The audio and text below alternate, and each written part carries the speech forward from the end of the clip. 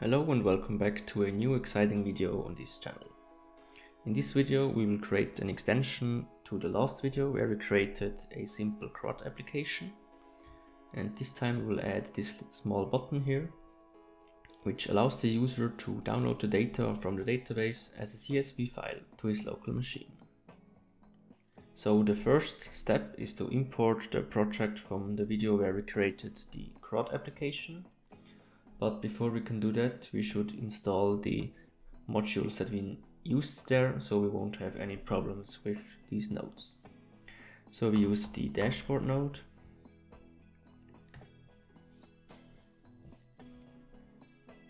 the table node,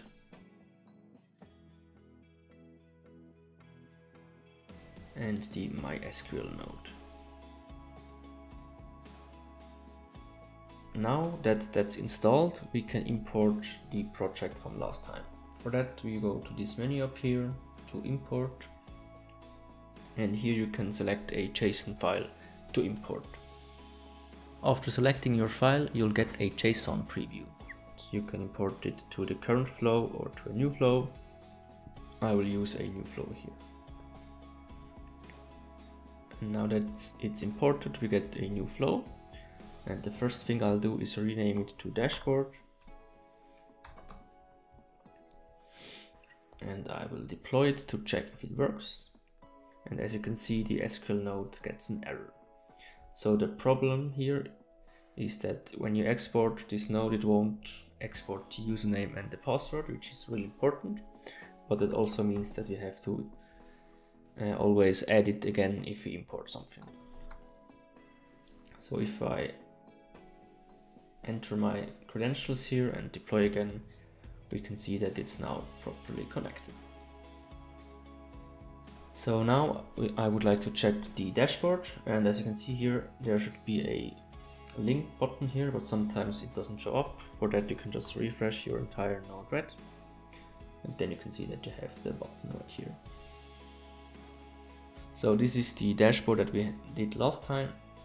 If we refresh, we get the values in the database. We can add some new ones. Let's add 6 for example, and you can also edit those values as well. And the thing I would like to add now is a button down here which is called download data, which allows the user of the dashboard to download the data in this table as a CSV file to his local drive. So we'll go to the first flow, and I will call this one download data.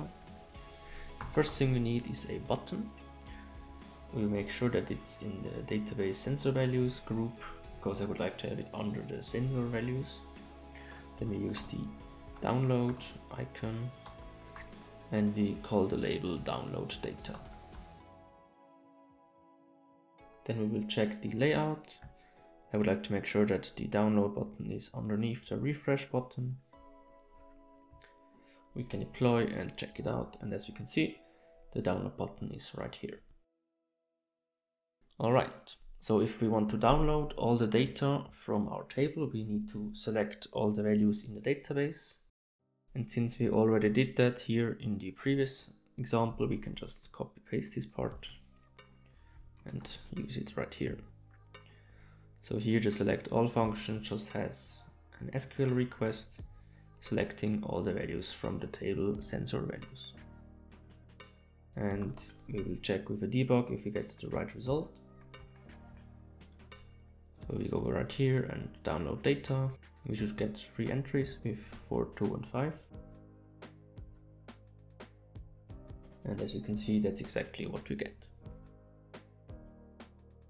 Now we would like to convert this data to CSV format. For that we will use the CSV node. This one will be in here in parser, and there we have the CSV node.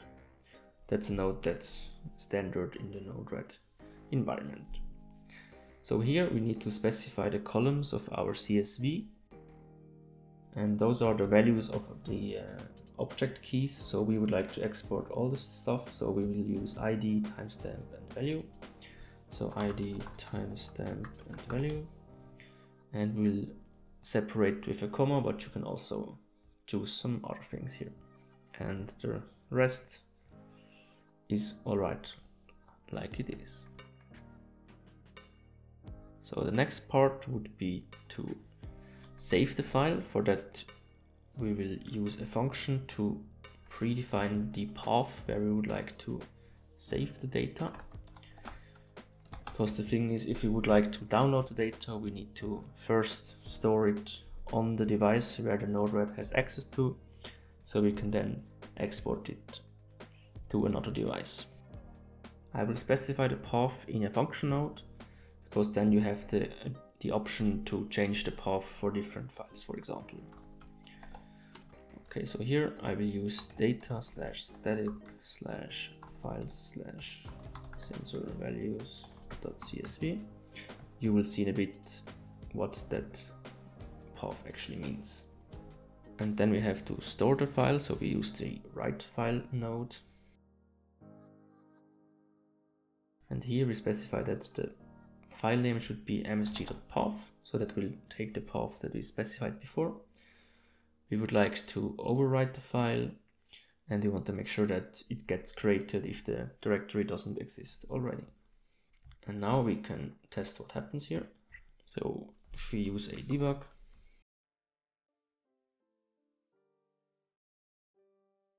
and we deploy and test it out,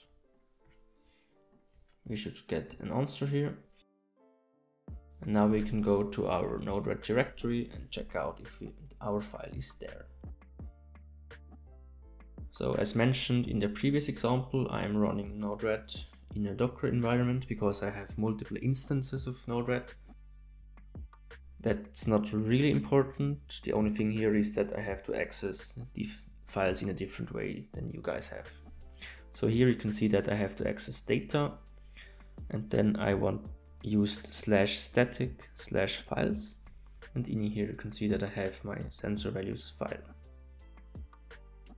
And I can also open it in the inbuilt file editor, and we can see that the values are in here. Next, we have to specify the HTTP static folder so that our Node-RED dashboard has access to this data. We can do that in the settings file. If it's installed locally on your machine, you will just go to this file on your hard drive. And here I will search for HTTP static. And just make sure that you select the right one, because there are a few ones. So those are the wrong ones. That's wrong again as well. Right, and the one we would like to change is this one here. So the single static source. So we can uncomment this one. And here I will have to specify my path. So it's going to be data/static. And then we have to save it. And now you will have to restart your Node-RED to make sure that the settings get applied like you wanted. And now we can go on and make sure that we can actually export this file.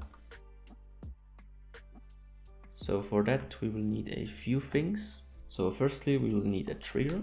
So the reason we need a trigger here is that the export would otherwise only work once, because the MSG doesn't change actually.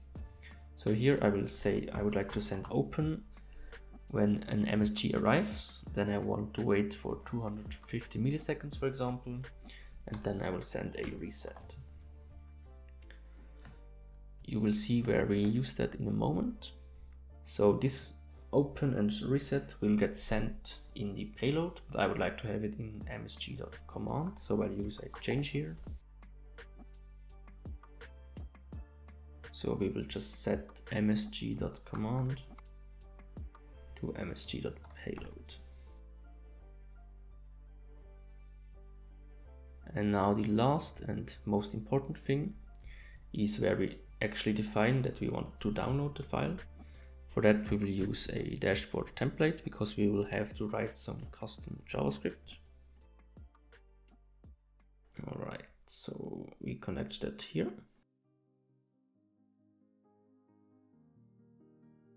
Then I would like to make sure that it's a widget in a group, and it should be in the sensor values group specifically.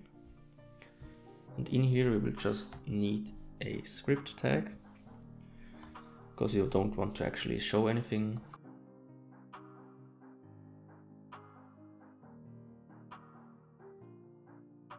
Now in here, we need to call a function that has access to the MSG topics.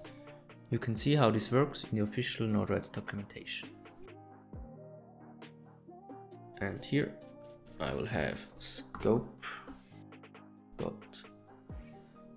$watch, and then I would like to watch the MSG and pass that to a function. And now I will say if the msg.payload equals open, I will open a window which will then download the file specified. So window.open http // and now you have to put the address of your Node-RED instance, so it should be localhost 1880 and then the path to the file, so /files. So we can use /files here because we specified that the HTTP static is data/static. So we are in here already, and now we will specify /files / the name of the file. So /files / sensor values.csv. And the last thing is that we would like to open this in a new tab, so _blank. That makes sure that we actually open it in a new tab. And now the last thing is that we want to call this function here with the scope. So that just makes sure that we have the information required to actually make this if statement right here. Then we can deploy that and check if it works. So we will once again refresh and click on download data. What you have to keep in mind here is that it will actually create a pop-up which may get blocked. So we would like to allow this one for now and open. And I actually forgot to set the files here. And now you can see that we have a sensor values downloaded. If you open the downloaded file with any text editor, you'll see the exact values shown in the dashboard. So that's it for this video. I hope you enjoyed it and you learned something. See you next time.